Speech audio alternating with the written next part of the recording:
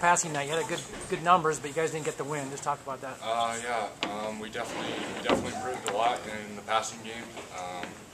We converted a lot of third downs, and we made big plays on the pass. But yeah, we didn't make it happen in the fourth quarter. I think that's where it really hurt us. We didn't win the fourth quarter. So.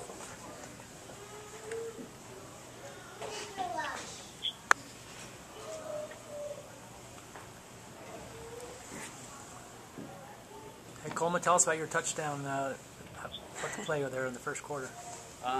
It's something we've had. We've had a fake almost installed every week. This is one that we've had for a couple weeks, and I mean the opportunity just opened up. Their rush was perfect for it, so just really well executed.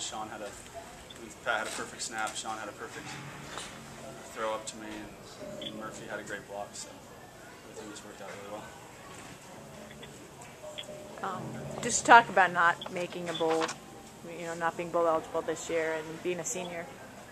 It's definitely rough. I've been to 4 bowl games, and I was really looking forward to this one, being a senior, really go out the right way. But I mean, next week we're just going to make next week our bowl game to prepare for it and get the win.